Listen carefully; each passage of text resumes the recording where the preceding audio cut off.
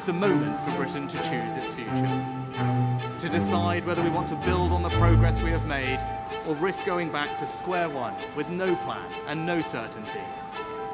Earlier today, I spoke with His Majesty the King to request the dissolution of Parliament. The King has granted this request, and we will have a general election on the 4th of July. If people have used inside information to place bets, that is deeply wrong.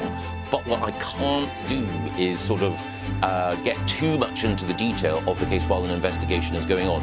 But I can talk about the broad principle, and you're absolutely right, it's reprehensible.